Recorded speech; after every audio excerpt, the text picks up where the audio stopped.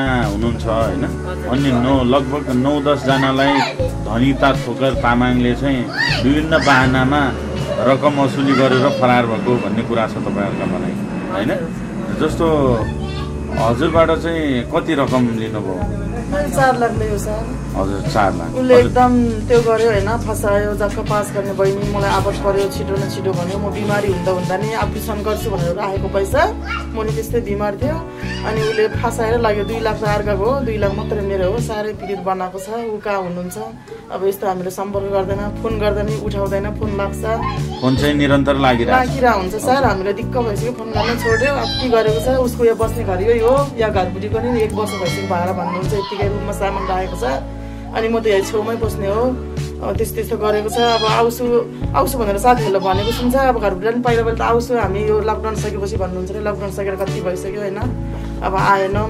घरधनीसँग चाहिँ सम्पर्क भइराछ कि पहिल्यै भएको थियो सर यो 3-4 महिना अगाडिसम्म चाहिँ आउँछु हामी लकडाउन सकेपछि जसरी आउँछु भन्छ रे कहिले बुढाको खुट्टा भाँच्छु भन्छ रे कहिले बिरामी छ भन्छ रे पल्ल उठाएको हुन्छ रे मेसेजहरु गर्दाखेरि अनि जति गर्दा नि फोन नउठाउने रे त्यही भन्नु भएको छ अहिले घरको पनि बोल्न सक्नुहुन्छ बोल्छु भन्नु भएको छ अति पिरियड बनाएको छ हामीलाई अर्को पैसा तिर्नु कति गाह्रो छ हामी जब पैसा नहुने मान्छे सारै गरिन्छ दिदी बहिनी बनाएर रूपले साथी बनेको कुरामा छेउमा बस्ने भन्ने कुरामा त्यस्तोसम्म गरिदियो सारै त्यो पिरियड बनाएको छ के भन्नु हामी मर्ने कि बाँच्नु भएको छ के भन्नु सारै बनाएको छ आउँछ भनेर हामीले कति आश गर्यो कति हामीले हेर्यो बाटो हैन अब बहिनी यस्तो गर्दैन हामी पैसा खानु पर्यो भने बुद्ध भगवानको कसम बुद्ध भगवानले राम्रो कहिले हुँदैन त्यस्तो गर्नुहुन्न भने सीता सादाले लागेर अहिले यस्तो गर्दियो फोनै धनी नलाग्ने हैन म बिरामी भएर थाला पर्ने बेलामा उ विपत्त भाग्यो त्यसपछि के गरौँ अब हामी कहाँ खोज्न जानु त्यसपछि लकडाउन भइहाल्यो फागुनमा भागेको हो 1 गते उसको पोहोर फागुनमा 1 गते भागेको 1 महिना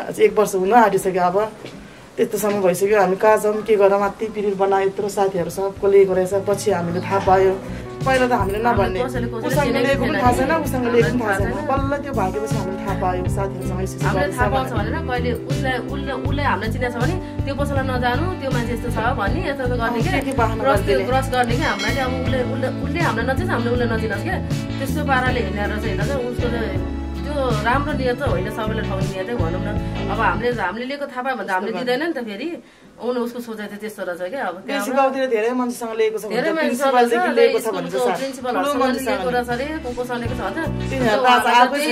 भन्छ पछि चिनेको एउटा बच्चाको चाहिँ कानको मुन्द्रधरी फुकालेर ब्याङ्कमा के अरे उसमा सुन पसलमा राखेको यस्तोसम्म गर्ने मान्छे रहेछ सुन लगेर राखेको छ आफ्नै बहिनी पनि हुनुहुन्छ यहाँ बहिनीको पनि छ यही हुनुहुन्छ तर उहाँ चाहिँ आउनु भएको छैन यहाँ फोटोमा हजुरको शुभ नाम मेरो नाम माया तामाङ हो माया तामाङ तपाई चाहिँ उहाँको निकै नजिकको साथी पनि भन्ने कुरा आयो हैन नजिकको साथी भन्नाले यस्तो हो सर हामी पहिला यो भन्दा अगाडि घरमा बस्थ्यौ सँगै एउटा फ्ल्याटमा बसेको हो हजुर अनि बस्ने क्रममा सँगै बस्दा आउ जाऊ अब बोली चाली त एउटै फ्ल्याटमा बसेपछि त भइहाल्छ अनि यसो गरी त्यहाँबाट त उहाँ विवाहित हुनुहुन्न थियो अविवाहित नै हुनुहुन्थ्यो जस तपाईले धनिता ठोकर तामाङलाई अविवाहित हुँदैदेखि नै चिन्नु भयो हजुर मैले लगभग चिनेको अहिले 5 वर्ष भयो 5 वर्ष यहाँ अन्य जति जनासँग उहाँले रकम लिनु भएको छ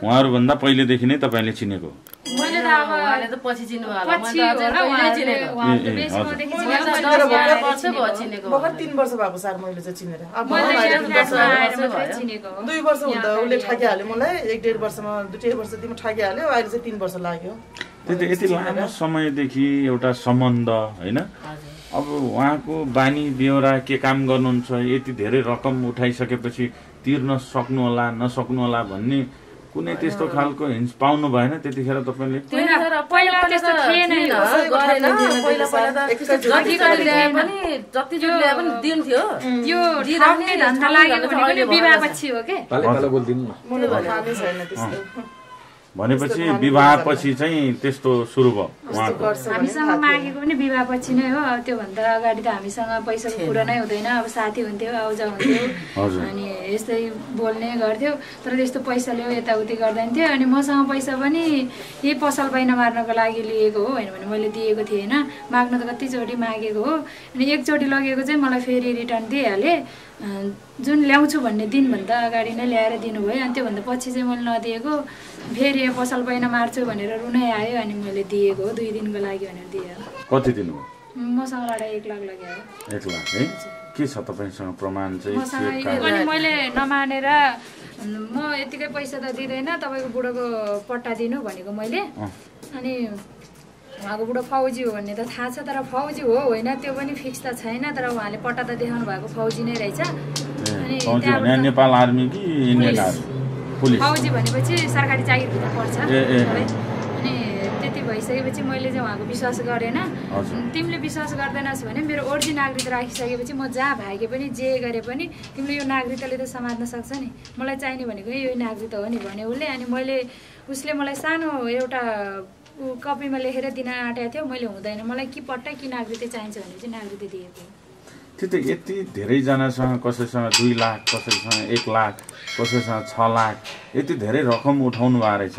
केही कारोबार र केही बिजनेस गर्ने प्लानिङमा हुनुहुन्थ्यो, केही कुरा सेयर गर्नुभयो, के लाग्छ त के कुरा भन्दै चाहिँ तपाईँबाट पैसा उठाउनु भयो? मसँग सेयर गर्ने बेलामा चाहिँ अरूसँग मलाई पैसा लिएको त मलाई कसैलाई पनि थाहा छैन।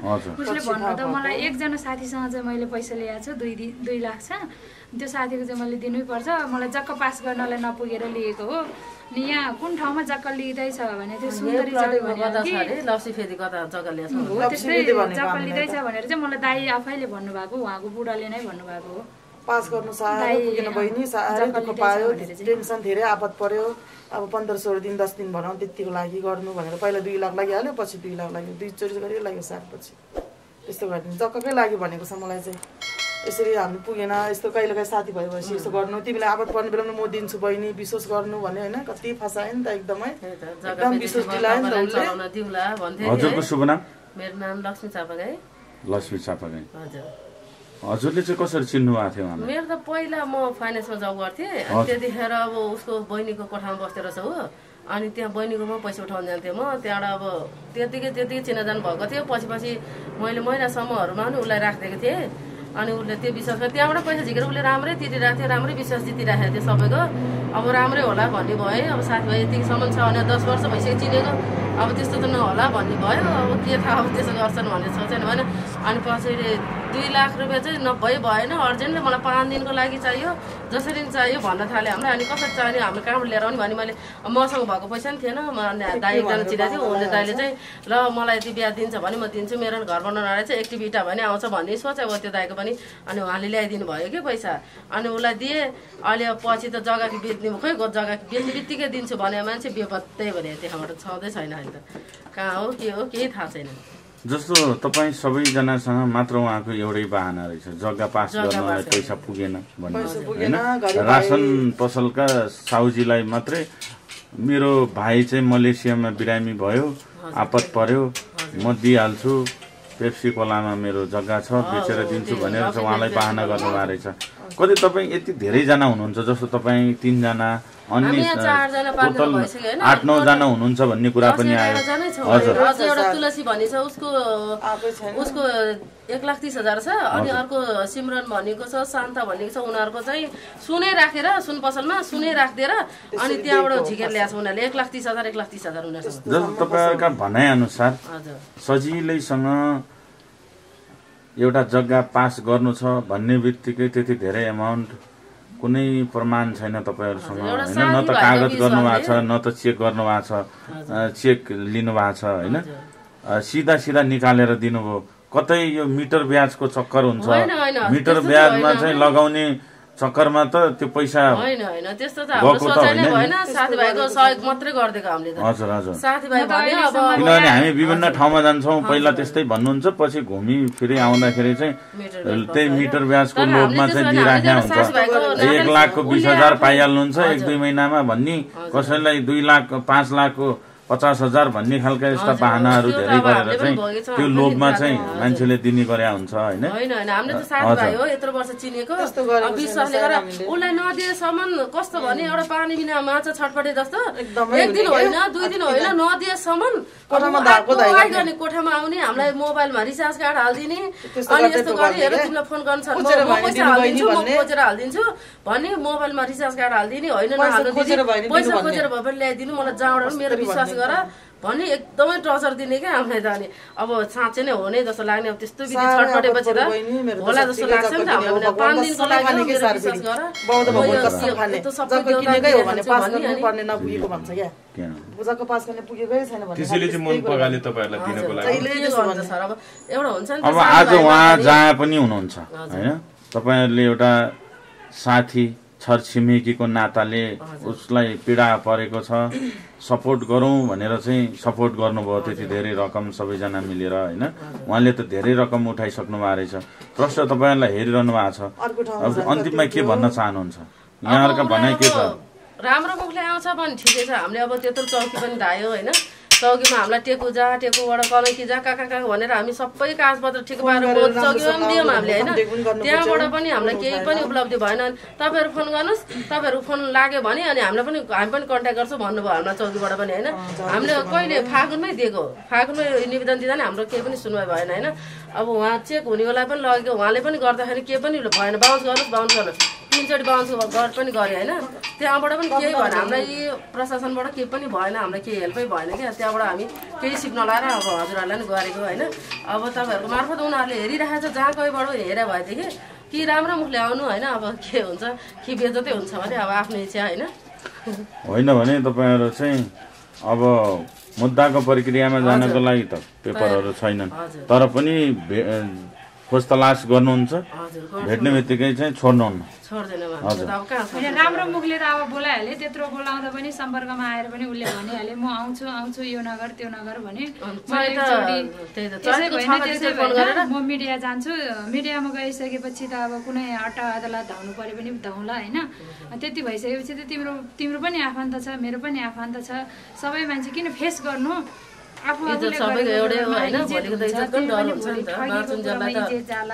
अनि एउटाको मात्रै होइन, तिमीलाई एउटाले चिन्ने मात्रै होइन, सबैलाई चिन्छ।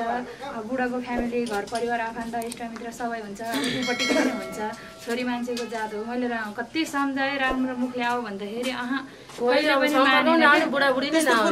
अनि हरेक बाहना गर्यो। एकचोटि मेरो भाइ दिनमा चाहिँ तपाईँलाई 50,000 पैसा हालिदिन्छु अहिले तत्कालै। मेरो भाइ एक्सिडेन्ट परेको दिनमा चाहिँ दिदी यस्तो भयो, तपाईँले किन यस्तो गर्नुभएको भन्दा माया मलाई त्यस्तो केही पनि नगर, म तिमीलाई 50,000 पैसा अहिले तत्कालै हालिदिन्छु, भाइ त्यस्तो परेको रहेछ भने। अनि हुन्छ नि त दिदी, ल कतिखेर हालिदिनुहुन्छ भनेको। अनि उसले चैतको 4 गते मलाई पैसा हालिदिन्छु भन्यो। अनि 4 गते फेरि साँझ पऱ्यो भने 5 गते हालिदिन्छु भने। ल हुन्छ ठिकै छ त 50,000 भयो भने पठाइदिनु भनेको।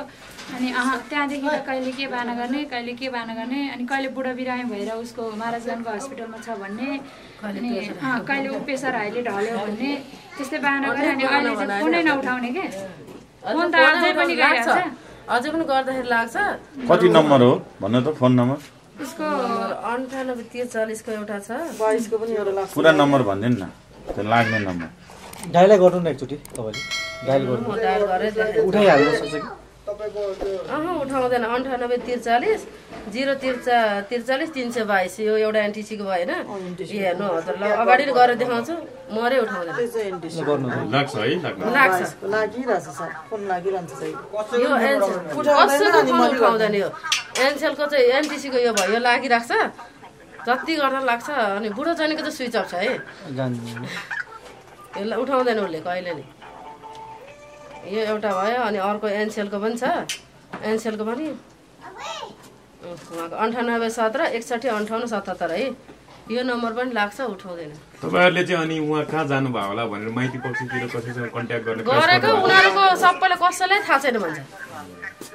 जसले अब उसले चाहिँ उसको चिनेको भने एकजना बहिनी माइती कहाँ हो भन्ने कुरा, माइती यही हो, घर माइती उसको एकै ठाउँमा हो अरे। माइतीमा छैन रहेछ, माइतीमा हामीले बुझ्न लगायो हजुर। उसको माइतीमा पनि माइतीमा आमासँग राम्रो छैन अरे भन्ने बुझ्यो हामीले पनि हैन। ऊ माइती जाँदैन भनेर। बाल्यकालमा चाहिँ 3 वर्षदेखि बिरामी भएर ऊ चितवनको उसको फुपूसँग इन्डियामा बसेको अरे।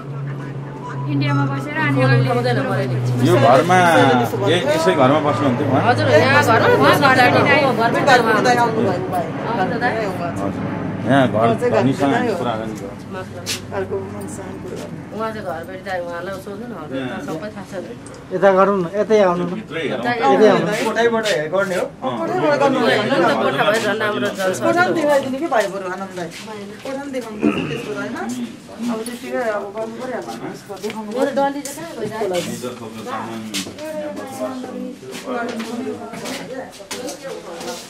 वर्षौँदेखि भाडा नतिरेका कारणले घर धनी पनि आज हजुर हिजो फुटाउनु हो प्रहरी बोलाएर यहाँ धनीका तामाङको यो कोठा हो यहाँ बसोबास गर्थे श्रीमान श्रीमती दुवैजना र आज ओडा र प्रहरी राखेर चाहिँ उहाँले 1 वर्षपछि यहाँको ढोका खोल्नु भएको छ भित्र सरसामानहरू के छन् प्रश्न हामी देखाउँछौँ वर्षौँदेखि भाडा नतिरेर हराएपछि आज हराउने बाध्य भएर यो ढोका कति दुःख दिएको त है साह्रै पिरियड बनायो यो उसको कोठा यो कोठाबाट कति धाएर सताउन आउँथ्यो मलाई कति दुःख दिन्थ्यो पैसा मागेको माया पर्छ महिना पैसा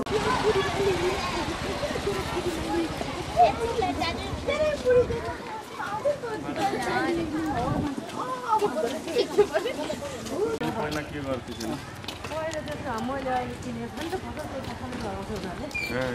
फोन लाग्दैन थियो नि है फोन लाग्ने हो त फोन चाहिँ लाग्यो बुवाको शुभ नाम भन्नु मेरो भीमकुमार तामाङ भीमबहादुर तामाङ यो कुन ठाउँ हो यो नयाँ बस्ती कुन ठाउँ बौद्ध जोरपाटी नयाँ बस्ती सबै एड्रेस भन्दिनु जोरपाटी नयाँ बस्ती नै भन्छु यो जोरपाटीको नयाँ बस्ती है हजुर रासन पसल चलाउँदै हुनुहुन्छ होइन हजुर त्यसको सञ्चालक र तपाईँले गुनासो गर्नुभयो तपाईँ मात्रै नभएर धेरैजनाले गुनासो गर्नुभयो कि हाम्रो पैसा खाएर एउटा महिला फरार भई होइन उहाँहरूको गुनासो हजुर कसरी दिनुभयो पैसा के थियो कारोबार स्पष्ट गरिदिनुहोस् न पहिला 3-4-5 वर्ष अगाडिदेखि नै चिनाजाना अनि रासन पसलमा आउने रासन ल्याउने खाने तिर्ने यस्तै हुँदै अनि त्यहाँदेखि सँगै बस्यौँ सँगै हिँड्ने यसरी हुँदै अनि त्यहाँदेखि मेरो जग्गा किनेको थियो पार्टनरमा बहिनीसँग पार्टनरमा जग्गा किनेको थियो त्यहाँ पास गर्नु पुगेन लोन दाजु जसरी पनि दिनुहोस् भन्नुभयो अनि मसँग त यति छैन अलिकति छ भनेको 1-1.5 लाख रुपियाँ जति भए पनि हुन्छ मेरो कामै अड्क्यो दाइ भन्नुभयो के अब आउने जाने चिनाजाना अब 4-5 वर्षको मान्छे हो त भनेर मैले दिएँ त्यो दिएपछि अनि अलिक पछि फेरि भाइ बिमारी मलेसियामा भाइ बिमारी भयो अपरेसन गर्नु पर्यो भनेर फेरि आउनुभयो अनि त्यहाँ पनि मैले 2 लाख रुपियाँ दिएँ अनि 2 लाख रुपियाँ दिएर अनि पछि लास्टमा पेप्सी खोलामा भाइको जमिन छ अब भाइको धेरै खर्च भएको हुनाले उसको जमिनै बिक्री गर्नु पर्यो भनेपछि अनि त्यो बिक्री गरेर पास गर्ने साथ दाइको पैसा ल्याइदिन्छु बाटोमा अलिकति झमेला भयो अनि त्यो झमेला हुँदाखेरि पैसा अलिकति नपुग भएर जब पास हुन्छ ल्याइदिइहाल्छु तुरुन्तै धेरैमा धेर 10 दिन 12 दिनमा भनेर लाग्यो अनि त्यहाँदेखि त लगेपछि त पछाडि पैसा चाहिँ ल्याउनु भएन मान्छे चाहिँ आउनुभयो मान्छे त बिचमा आउँदै जाँदै त्यो त डेलीकै बाटै त्यही हो एउटै बाटो हो यहाँबाट निक्लेर जाने त्यही बाटो त्यही नै बस्ने गफ गर्ने त्यस्तै थियो अनि त्यहाँदेखि हुन्छ नि त भनेर अब सबै पैसा आउँछ भन्नु त मैले पनि दिएँ अनि त्यहाँदेखि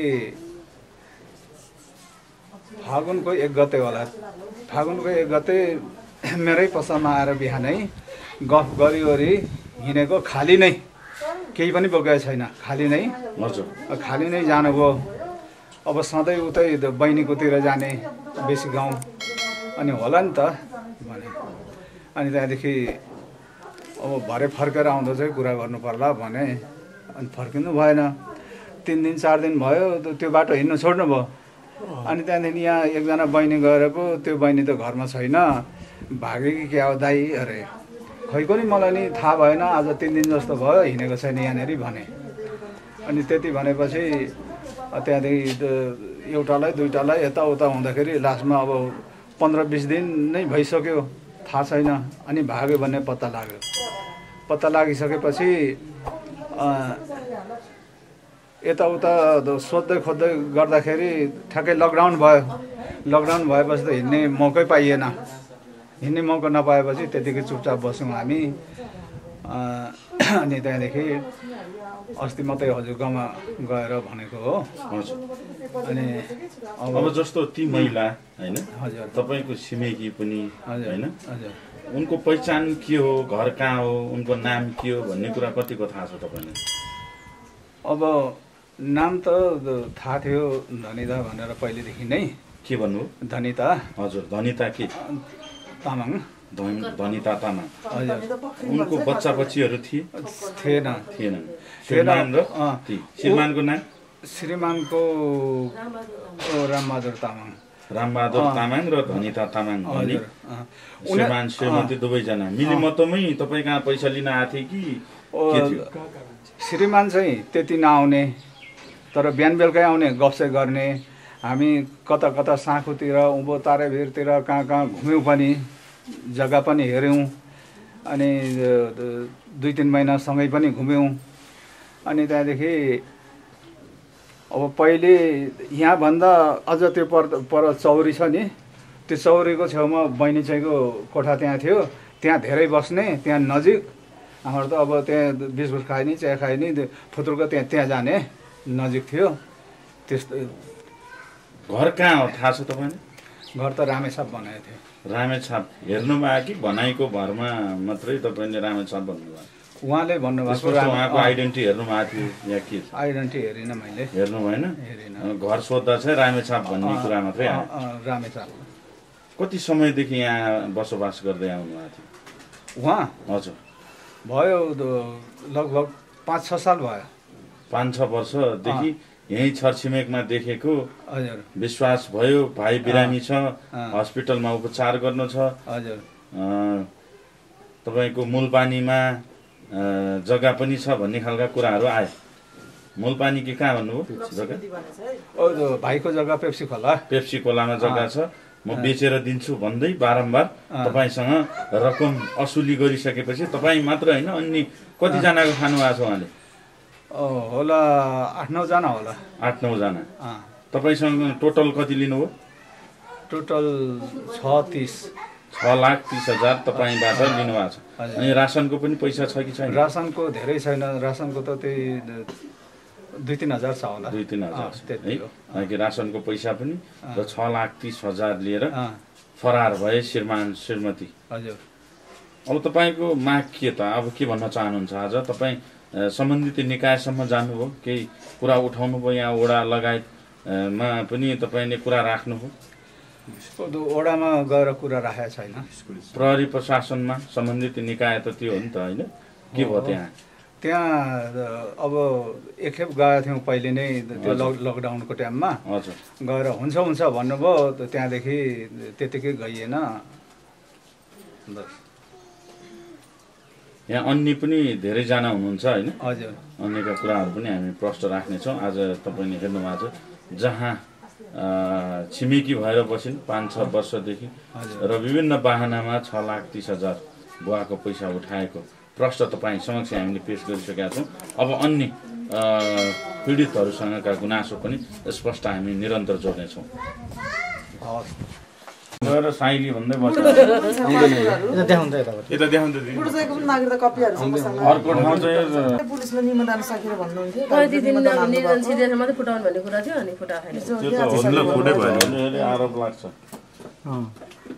हामी पनि बोलिदिन्छु के छैन लिएर आउनु सारहरूलाई भनिरहनु भएको अस्तिको हरपुरीले।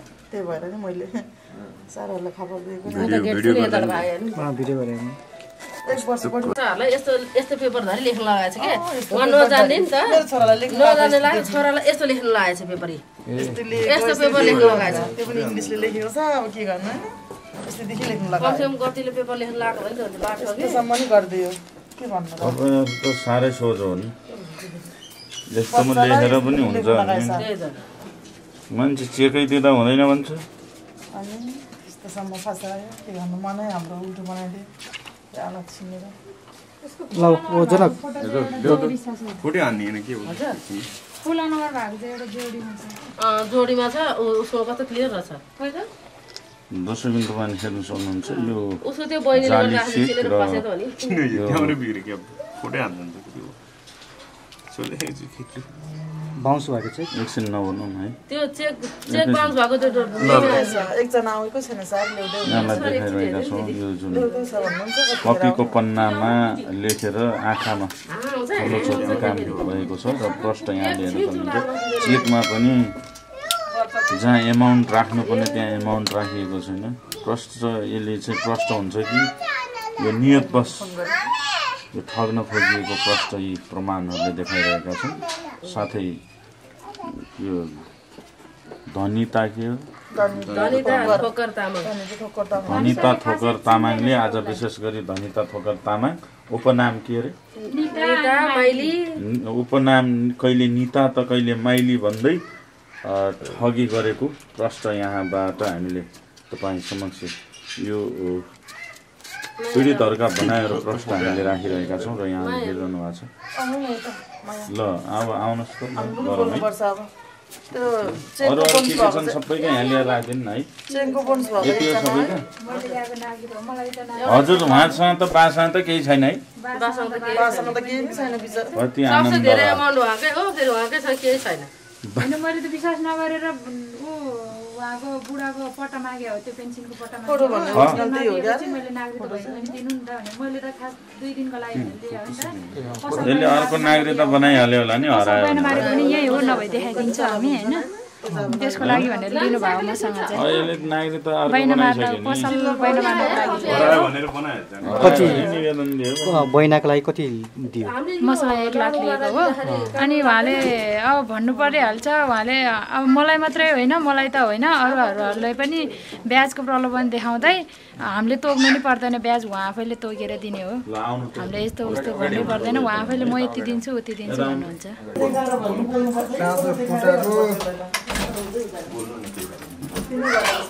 यहाँ घरधनीले ढोका खोलिरहनु भएको छ प्रहरी समक्ष चाहिँ यहाँ दैलो खोल्नुभयो त्यो त हिजो हाम्रो तपाईँको 35 दिने सूचना राखेर हजुर अनि तपाईँको हिजो असोजको बाट मैले चाहिँ वार्डमा निवेदन दिएको थिएँ हजुर अनि अस्ति पुगिसकेको थियो यो तिहारले गर्दा चाहिँ हजुर तपाईँको अनि तिहारले गर्दा चाहिँ अलिकति उ भयो के वार्डको प्रतिनिधिहरू पनि ल्याएन अनि हिजो चाहिँ वार्डको प्रतिनिधि अनि हाम्रो नयाँ बस्ती बिरको अजय सर अनि हाम्रो यहाँको टोलको 5 जना जति हाम्रो साथीभाइ बसेर यो चाहिँ फुटाएर हेऱ्यो क्या के रहेछ घरभित्र पैसाहरू केही थियो चेकहरू तपाईँको यो त्यही हामी पनि डरले भएको यही हो सबै थोत्रे साथी सामानदेखि केही छैन हजुर हजुर अनि त्यो उसको त्यो 1 कपी चाहिँ अहिले वार्डमा गइसकेको छ हजुर अनि त्यो चाहिँ तपाईँको त्यसको ऊ चाहिँ दिँदो रहेछ रिप्लाई त्यो चाहिँ आउँदैछ अहिले ल्याइदिन्छ हजुर हजुर मान्छेहरूले त्यो ऊ छ केही खास केही छैन सामान केही छैन है सबै लिएरै भागिसकेको हो क्या उसले हजुर हजुर मेन मुख्य सामान चाहिँ लिएर भागेको देखियो फेरि घरमा हामी चाहिँ हुँदैनौँ तपाईँको के हुन्छ एकछिन नबोल्दैन न विगत ऊ चाहिँ हाम्रो यहाँ 6 वर्षदेखि बसिरहेको थियो क्या 6 वर्षदेखि हजुर त्योबाट एउटा फ्यामिली जस्तै भयो अब फेरि हामी चाहिँ सबै अफिसमै अब हामी चाहिँ यहाँ भेटै नहुने अनि नहुने अब एकचोटि आएर पनि यो भाग्नुभन्दा अगाडि पनि माघको अन्तिमतिर होला हजुर त्यतिखेर चाहिँ ऊ चाहिँ जाने प्लानिङमा रहेछ अनि हाम्रो चाहिँ अब त्यतिखेर चाहिँ पहिलेदेखि भाडै दिएको थिएन क्या अब जग्गा किनिरहेको छु अब पैसा नि छैन भन्ने कुरा अब सँगै बसिरहेको दिदी अब जग्गा किन्नु भएको चाहिँ ठिकै छ भने मैले है अनि फेरि हामीसँग पैसा मागिरहेको थियो त्यतिखेर मसँग चाहिँ पैसा थिएन अनि त्यस कारण हामीले चाहिँ दिनौँ त्यहाँबाट अनि पछि त्यो गइसकेर पनि राति 12, 10, 11, 12 बजीतिर चाहिँ आएर सामान लिएर गएको रहेछ हामीले थाहा पाइनौँ त्यो माथि बस्छौँ हजुर अनि त्यो बुढा चाहिँ आएर उसको श्रीमान चाहिँ आएर उसको अलिअलि सामान चाहिँ लिएर गएछ कि बाँकीको अनि त्यहाँबाट आएन पछिसम्म मैले कन्ट्याक्ट गरेँ उसलाई उसको यहाँ दिदीहरूलाई बहिनीहरूलाई पनि कन्ट्याक्ट गरेँ मैले बारम्बार म्यासेजहरू पनि पठाएँ क्या धेरै नै अनि आउनुहोस् तपाईँको सामानहरू लैजानुहोस् तपाईँ बस्नुहुन्न भने मलाई भाडा चाहिँदैन लकडाउन छ होइन मलाई भाडा पनि चाहिँदैन तपाईँ बस्नुहोस् नभए तपाईँको सामान लानुहोस्, तपाईँको मेरो घर खाली गरिदिनुहोस् होइन, म तपाईँको 5-6 महिनाको भाडै लिन्न भन्दा पनि उहाँ चाहिँ म आज आउँछु ट्याम गर्दा गर्दा जुन लकडाउनको अन्तिम ट्याममा चाहिँ गाडी खुल्ने भयो नि त रामेछापबाट हो, त्यतिखेर चाहिँ म आउँछु भनेको थियो। अनि एउटा भाइलाई पठाउँछु, सामान पठाइदिनु, खाली गरिदिन्छु भन्ने कुरा गरेको थियो र पनि आएन। नआएपछि अब त्यहाँबाट फोनै उठाउनु छोडेपछि अनि मैले चाहिँ यहाँ टोलमा सबैलाई सल्लाह गरेपछि अनि चाहिँ वार्डमा गएर चाहिँ निवेदन हालेर अनि यो चाहिँ 35 दिने सूचना जारी गरेर हिजो मैले चाहिँ कोठा फुटाएको, हामी प्रतिनिधि बसेर फुटाएर मलाई चाहिँ अलिकति कस्तो शङ्का लाग्यो भने अब यसरी हिँडेको मान्छे एक दिन त पौडिन्छ, 2 नम्बरी काम गरेर चाहिँ कुनै पनि नराम्रो चिजहरू होला कि घरमा भनेर म एक्लैले नखोले कि साँचो। अनि हिजो चाहिँ हामी सबै बसेर हेर्दा खासै केही छैन, यो दराज पनि खुल्ला छ, तपाईँहरू एकचोटि दराजतिर पनि गरिदिनु। हामी यो सबै टकटकाएर हेरेको क्या, किनभने अब 2 नम्बरी काम केही गरेर त्यसरी हिँडेको मान्छे त होइन। अनि तपाईँको त्यस्तो भयो भने त तपाईँको केही होला नराम्रो कुरो भन्ने हिसाबले पनि हामी सबै बसेर हेरेको क्या, यो केही पनि छैन तपाईँको है। कपडा त नयाँ कपडा छैन, नयाँ कपडाहरू छैन, पुरानो केही पनि छैन, पुरानो मात्रै छ क्या। अनि जस्तै यहाँबाट जाने दिन चाहिँ तपाईँलाई सूचना थियो कि थिएन, कहिले गएको थिएन? त्यो समथिङ यो माघको 27-28 गते हिँडेको, माघको 27-28 गते हिँड्यो, त्यहाँबाट उयो गरेर अनि मैले उसलाई एकचोटि तपाईँको लोकेसन ट्याग गर्छु, म लोकेसन ट्याग गरेर तपाईँलाई पौडिन एकचोटि भक्तपुर लोकेसन पनि देखाएको छ कि उसलाई। अनि त्यो यसरी पौडिन पनि सकिन्छ। तपाईँको अब श्रीमान चाहिँ अब पुलिसको भुकु भनेको छ होइन, तपाईँको अब म पनि आर्मीको मान्छे हो, तपाईँको यदि चाह्यो भने तपाईँलाई म पौडिन सक्छु, पछि चाहिँ श्रीमानलाई नराम्रो होला पेन्सनमा, तपाईँलाई म एकचोटि सम्झाएको, तपाईँ लेनदेन जोसँग जेसुकै होस् तपाईँ आउनुहोस् होइन भनेर सम्झाउँदा नि होइन म खुट्टा भाँचेको चाहिँ यस्तो यस्तो कुरा गर्नुभयो है। अनि उहाँको बहिनीलाई पनि कुरा गरेँ मैले, बहिनीसँग धेरै कुरा गरेँ, अब मेसेज गर्नु हामीसँग सम्बन्ध राम्रो छैन, अनि त्यस कारणले गर्दाखेरि उसको बुढा अलि छ, सामानहरू गर्दाखेरि भोलि हामीले जिम्मा लिँदाखेरि भोलि मेरो यस्तो सामान थियो उस्तो थियो भन्ला, त्यस कारणले गर्दा मेसेज गरिदिनुहोस्, त्यो त्यही प्रमाण हुन्छ। मैले मेसेज पनि 2-3टा मेसेज गरिदिएँ, थुप्रो मेसेज पनि गरिदिएँ, तपाईँ आउनुहोस् हामी भाडा लिन्नौँ, तपाईँ अब घर खाली गर्नुहोस् भनेर गर्दा पनि नभएर मैले चाहिँ पर्खिँदा कि आउँछु भनेर पर्खिँदा अनि तपाईँको हिजो चाहिँ अनि यो खाली गर्नु लाग्यो। लगभग तपाईँको बिचमा चाहिँ सम्पर्क हुन्थ्यो, म आउँछु भनेर फोनै नउठाउने तपाईँको भनाइ जस्तो पहिला हुन्थ्यो भन्नुभयो नि त। पहिला केही समय चाहिँ म लकडाउन छ, भाडा तिर्नु पर्दैन, म बरु भाडा छोडिदिन्छु, तपाईँले कोठा खाली गरिदिनुहोस्, यहाँको सामान लिएर जानुहोस् भनेर अनुरोध गर्नुभयो भन्नुभयो। त्यो लगभग कति अगाडिको कुरा हो? यो चाहिँ तपाईँको असारको पहिलो 1 गतेबाट लकडाउन खुलेको होइन, बाहिरको भेली 6 गतेबाट होइन। यो चाहिँ उहाँले चाहिँ ट्याम माग्नु भएको असार भनेपछि जेठमा कन्ट्याक्ट हो, मेरो फोन उठाउनु भयो। अब अहिलेसम्म मलाई भाडा तिर्नु पर्दैन, बरु गाडी भाडाहरू पनि छैन, म व्यवस्था गरिदिन्छु, मेरो गाडी अब लकडाउन खोलेपछि मेरो पनि गाडी चल्नु, तपाईँलाई फुडकोर्टमा म गरिदिन्छु, व्यवस्था गरिदिन्छु, फुडकोर्टमा आउनु, रामेछापबाट फुडकोर्ट आउनु टाइम धेरै लाग्दैन, 100-150 भाडा लाग्यो, त्यहाँबाट मेरै गाडीमा पिकअप गरेर ल्याएर गरिदिन्छु भनेर भन्दा ल अब अहिले चाहिँ मेरो खुट्टा भाँचिरहेछ, त्यस कारणले म आउनु सक्दिनँ, तपाईँको म अब 1-2 दिनमा एम्बुलेन्समा आउँछु भन्ने टाइम पनि दिइदिनु भयो क्या मलाई। अनि त्यहाँबाट जेठको 26 गते आउँछु भन्नुभयो, आउनु भएन, त्यहाँबाट फेरि 28-29 गते उहाँ आफैले फोन गर्नुभयो, अनि त्यहाँबाट म आउँछु भाइ अब पर्सि चाहिँ 6 गतेबाट खुल्ने भयो गाडी भनेर 6 गते नि पर्खेँ मैले, आउनु भएन। फेरि असारको अन्तिम दिनतिर एकचोटि कन्ट्याक्ट गरेँ मैले, अनि त्यहाँबाट अनि त उहाँले चाहिँ के भन्नुभयो भने अब म अब आउनु अलि भ्याइनँ, मेरो खुट्टा फेरि भाँचेको फ्र्याक्चर भएको खुट्टाले हिँड्नु भएन, म एउटा भाइलाई पठाइदिन्छु भन्नुभयो क्या। अनि त्यहाँबाट नि आउनु भएन, अनि त्यहाँबाट साउन्डमा पनि नआएपछि अनि मैले चाहिँ अनि यो भदौ असोजको त्यो लेटरै अहिले त्यो उसमा पुऱ्याएको थियो, मसँग लेटरहरू पनि थियो है वार्डमा दिएको, हिजो सामानहरू टिपेको लेटरहरू आज सबै बुझाएर अर्को लेटर दिँदो रहेछ, त्यो पनि थियो। अब त्यो चाहिँ अहिले छैन, अहिले वार्डको त्यही प्रतिनिधि दाइ यतै घर भएको उहाँले लिएर आउनुहुन्छ। त्यतिखेर सोध्नु भएन उहाँलाई तपाईँ कहाँ हुनुहुन्छ, कुन ठाउँमा सोधेको, त्यतिखेर उहाँलाई क्रस क्वेसन पनि गरेको, हेर्नुहोस् म आर्मीको मान्छे, तपाईँको लोकेसन मैले ट्याग गरिरहेको छु, तपाईँलाई चाहिँ भक्तपुर देखाइरहेछ, सुडालमा तपाईँलाई देखाइरहेछ है, तपाईँ चाहिँ ढाँट्नु भयो, तपाईँलाई अहिले म त्यहाँ आउँ भनेको मैले के होइन, म वहीँ हो भन्नुभयो क्या उहाँले चाहिँ। ए उहाँले कहाँ हो भन्नु, रामेछापे भन्नुभयो क्या, ए जहाँ घर हो, रामेछापे जहाँ चाहिँ नागरिकतामा आइडेन्टिटीमा देखिएको छ त्यही ठाउँलाई नै बारम्बार म यहाँ हो भन्नुभयो, तर लोकेसन भक्तपुर देखाइरहेको थियो। हजुर उहाँलाई अब मलाई चाहिँ विश्वास लागेको छैन, त्यो खुट्टा भाँचेको नि उहाँको वायत कुरा हो, सबै यो पैसा विभिन्न बाहना पैसा पचाउने काम बाहेक सबै बाहना मैले उहाँको यस्तो पैसाले यस्तो उहाँ भागिसकेपछि चाहिँ धेरै दिदीहरू आउनुभयो कि एवरतिर परतिरको पैसा मेरो यति लाख लिएको छ उति लाख लिएको छ मलाई थाहा थिएन अनि त्यो कुरा थाहा पाएपछि उसले आउँदैन भनेर अझ मैले तपाईँको यो पुरै आउट गरिनँ क्या तपाईँको मान्छे यस्तो आएको छ उस्तो आएको छ नि भनिनँ होइन उसलाई चाहिँ यता आफै मनमा राख्दै उसले निकैलाई ठगेर हिँड्या रहेछ भन्ने चाहिँ थाहा भयो तर तपाईँले थाहा नपाएको जस्तो गर्नुभयो हजुर किनभने थाहा पायो भने त आउँदैन अनि तपाईँ अनि खोइ तपाईँको कोही मान्छे पनि आउँदैन यहाँ कोही यताउता अहिले कोही आफन्त छ भने पठाउनु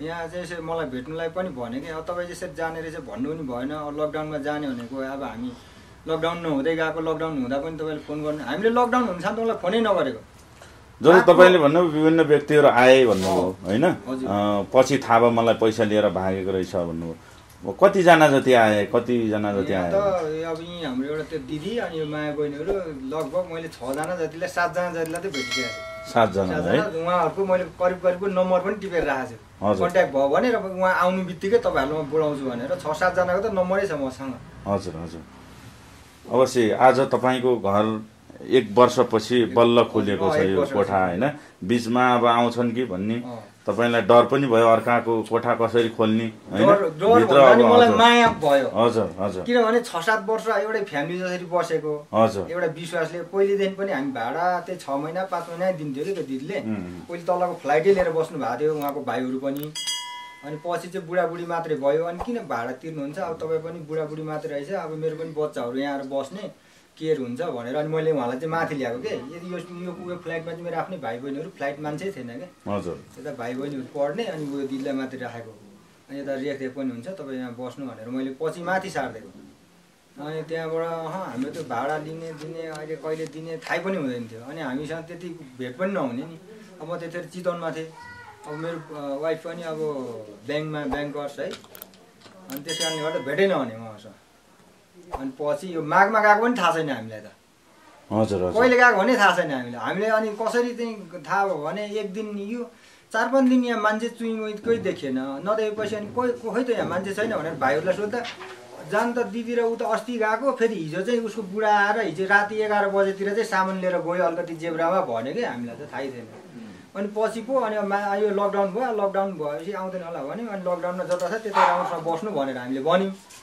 अनि पछि लकडाउन पछिको बिचमा पो मान्छे यत्तिकै आउनु थालेपछि थाहा भयो कि यहाँ पैसा लिएर यसरी कारोबार बिगारेर भागेको रहेछ भनेर हामीलाई त थाहा थिएन तपाईँले त्यति धेरै विश्वास गरेर आफ्नै परिवारको सदस्य ठानेर तल बसेको मान्छेलाई माथि ल्याएर राख्नुभयो त्यसपछि एकाएक छिमेकीलाई समेत लाखौँ रुपियाँ ठगेर भागिन्दे भनेर सुन्दा कस्तो फिल भयो मलाई त एकदम नराम्रो लाग्यो मान्छे यस्तो मैले त पत्याइन पनि दिदीहरूलाई गाली पनि गरेँ यहाँ पैसा माग्न आउनेलाई तपाईँहरू खोइ त्यस्तो व्यवहार त थिएन अब हामीलाई पनि अब यत्रो वर्ष बसेको मसँग अब यस्तो त व्यवहार देखाएको थिएन अब किन के आधारले दिनुभयो के छ कागज सागज छ भने ल्याउनुहोस् हामी पनि हेल्प गरिदिन्छौँ भनेर भने पनि होइन त त्यस्तो तपाईँहरूले ढाँट्नु भयो होला त्यत्तिकै होइन मान्छे भएको पैसा त्यत्तिकै भन्नु आउनु भयो होला नत्र त त्यस्तो त गर्ला जस्तो लागेन भनेको मैले दिदीहरूलाई पनि होइन भाइ हामीलाई यसरी लग्यो कोही पसल किन्नु भनेर लग्यो कोही यसरी जग्गा पास गर्नु भनेर लग्यो भन्नुभयो अनि त्यहाँबाट जग्गा किन्ने भनेपछि चाहिँ अनि मलाई पनि विश्वास लाग्यो जग्गा चाहिँ किन्ने मलाई पैसा पुगेन मलाई अलिअलि हालिदिनु भन्नुभएको थियो मलाई त्यतिखेर मेरो कारोबार अर्कै गरिरहेको थियो त्यही भएर मसँग चाहिँ अहिले छैन दिदी भने मैले अनि सहकारी 2-3टा सहकारीतिर पनि कुरा गर्नुभयो एउटा सहकारीमा यो सिन्धुमा त म आफैले कुरा गरेर निकाल्दिएँ अर्को हेल्प उइथमा पनि मेरो भाइहरू गयो त्यसमा पनि निकाल्दियो होइन अनि त्यहाँबाट चाहिँ मलाई अलिक विश्वास लाग्यो जग्गा किन्नु लगेको हो कि जस्तो लाग्यो त्यतिखेर चाहिँ मलाई नमजै लाग्यो यस्तो सुन्दाखेरि भनेपछि मान्छेलाई कसरी विश्वासमा पार्ने र कसरी ठग्ने भन्ने चाहिँ आइडिया रहेछ उहाँहरूलाई त्यस्तो खालको पनि थिएन फेरि उहाँ हेर्दा त्यस्तो पनि थिएन हजुर हेर्दा सोच एकदम सोच अझै पनि तपाईँलाई विश्वास लागिरहेको हो कि होइन भन्ने तपाईँबाटै रकम लगेको मात्रै विश्वास हुने थियो अझै पनि मलाई चाहिँ विश्वास त्यति ठग्ने प्रवृत्तिको मान्छे चाहिँ हो जस्तो लागेको थिएन किन उहाँको बुढा पनि एउटा भुकु भन्दै थियो है हामीलाई त अब एक्स पुलिसको असैमा निस्केको भन्नुभएको थियो पहिले मौका यहाँ कोठा खोज्न आउँदा हजुर अनि त्यहाँबाट अरू त्यो दिदी पनि अब काम उहाँको काम चाहिँ एकदम मेहनती थियो कि यहीँ टेलर कहिले लुगा ल्याएर कति सिलाउने पोतेहरू ल्याएर मान्छे राखेर गराउने अनि डिस्टर्ब हुन्छ भन्दा नि गरिखाने मान्छे हामीले के डिस्टर्ब भनेर हामीले कौसियन बुन्थ्यो कति मान्छे यहाँ पोते लिने बुन्ने अझै पोते पनि छ तपाईँको त्यहाँ बोरा पोते छ यहाँ पनि पोते छ पोते उनाउने अनि त्यो काम चाहिँ जे पनि गर्ने क्या कहिले हजुरको यहीँ रातभरि त्यो के त्यो खाप्सी साप्सी के पनि बनाउनु हुन्थ्यो के अनि त्यस्तो मिहिनेत गर्ने मान्छे अनि कसरी चाहिँ तपाईँको यसरी ठग्यो होला जस्तो पनि लाग्यो मलाई चाहिँ अलिकति विश्वास पनि लागेन मलाई चाहिँ पहिले चाहिँ जस्तो नि तपाईँले भन्नुभयो नि माघ 25-26बाट हिँडेपछि एकैचोटि असारमा कन्ट्याक्ट भयो होइन अनि तपाईँले अलिकति हप्की गर्नु किन कन्ट्याक्ट नगरिकन गए बिना सूचना केही भन्नुभयो मैले त्यो चाहिँ गरिनँ किनभनेदेखि मैले त्यतिखेर चाहिँ कन्ट्याक्ट हुनु बित्तिकै लकडाउन छ अहिलेको सिचुएसनमा जहाँ हुनुहुन्छ सेफ भएर बस्नु राम्रोसँग बस्नु अब अहिले ठिकै गर्नुभयो भने होइन जब मान्छे यो पैसाको बारेमा आउनु थालेपछि चाहिँ र पनि मैले अब थाहा नपाए जस्तो गर्दा आउँछ कि भन्ने भएर मैले म भाडा लिन्न तपाईँसँग तपाईँ आउनुहोस् राम्रोसँग बस्नुहुन्छ भने जानुहुन्छ भने सामान निकालिदिनुहोस् किनभने यो फ्लाइट म पुरै खाली गर्दैछु किनभने फ्लाइट म पुरै खाली गर्दैछु अब रङ लाएर यो कोठाले रोकेको मेरो अरू कोठा खाली छ रङ लगाइसकेको छु किनकि म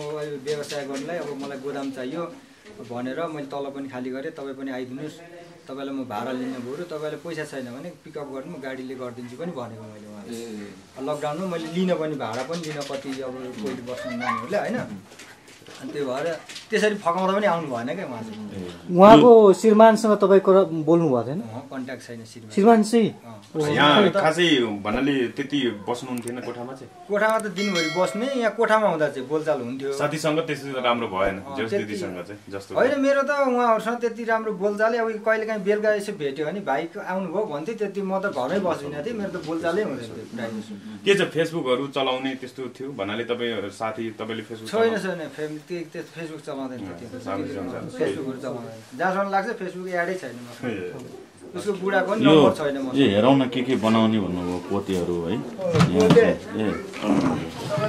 अझै पनि यहाँ धेरै रहेछ सामानहरू बनी बनाइ पोते र बनाउँदै गरे र सिलाइ कटाइको काम पनि गर्नुहुन्थ्यो होइन यहाँ त तपाईँको त 15-20 जनाले पोत्याउनु लिन आउँथ्यो बोरा पनि छ पोते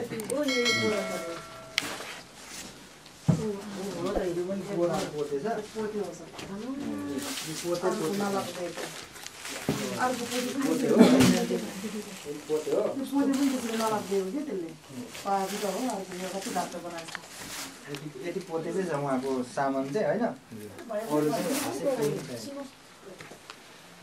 ल अब तपाईँ घरबेटी हुनुहुन्छ घरबेटीको तर्फबाट यो एउटा कानुनी प्रक्रिया पुरा गरेर कोठा फोड्नु भएको छ होइन उहाँ जहाँ भए पनि हाम्रो भिडियो हेर्नुहुन्छ उहाँले उहाँलाई के मेसेज दिनुहुन्छ उहाँलाई त म अझै के भन्छु भने तपाईँको सामान यो मलाई काम पनि छैन पहिलो कुरो है मलाई यो राख्ने ठाउँ पनि छैन कानुनी रूपले तपाईँ खोज्नु आउनु भने अझै पनि यो सामान पोको पारेर चाहिँ म राखिदिन्छु अब भाँचियो कुचियो मलाई जस्तो तस्तो चाहिँ म दिनु सक्दिनँ मैले त एक ठाउँमा राखिदिने थुपारिदिने हो लिन आउनुहोस् मलाई तपाईँसँग पैसा छैन यस्तो छ भने लैजानुहोस् तपाईँको सामान होइन तपाईँलाई कति आवश्यकता होला लाउने लुगाहरू छ होइन तपाईँको कागजपत्र चाहिँ यहाँ छैन केही पनि छैन तपाईँको किनभने हामी यहाँ पुलिसहरू बसेर यो टकटक्याएरै बा यसरी चाहिँ तपाईँले चाहिँ यस्तो गल्ती गर्नुभएछ पहिले तपाईँ राम्रो थियो मैले तपाईँलाई दिदी जस्तो मान्थेँ तपाईँ गल्ती तपाईँको यो बिहेभहरू देखेपछि चाहिँ मलाई नि शङ्का लागेर हिजो चाहिँ हामीले एक एक सामान चाहिँ टकटक्याएरै हेरेको बा 2 नम्बरी काम गरिरहनु भएको छ होइन भोलि गएर 2 नम्बरी काम गर्नु भएको रहेछ भने त अहिले त्यो त्यतिखेर मैले खोल्दा भेटेँ भने त म तपाईँलाई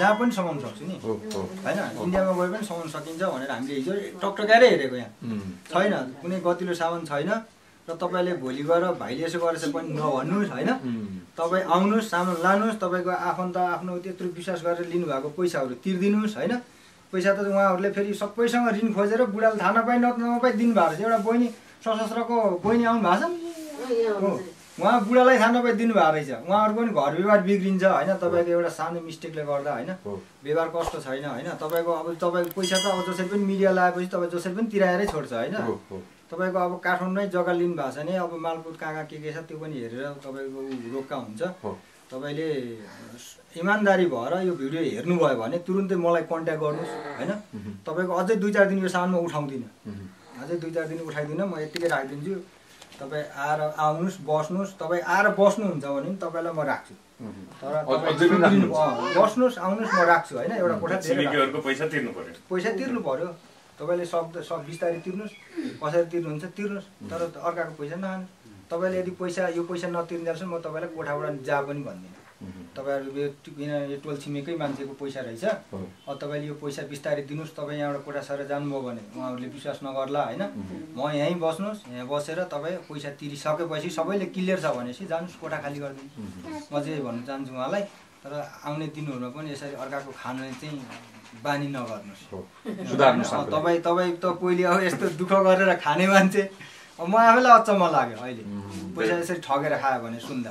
म आफैले विश्वास गरिनँ सुरुमा, किनभनेदेखि उहाँको काम एकदम उ थियो क्या, तर हेर्दा मेहनती थियो। हेर्नुहोस् मिसिन यहाँ कहिले त्यो झल्लौरी सल्लौरी उन्ने, कहिले पर्दा बनाउने होइन, अनेक गर्थ्यो, रातभरि यो मिसिन चलिरहन्थ्यो। तर हामी कहिले पनि त्यो एउटा घरको फ्यामिली हो, एउटा काम गरी खाने मान्छे हो भनेर हामीले कहिले झर्को पनि मानेनौँ उहाँलाई कि।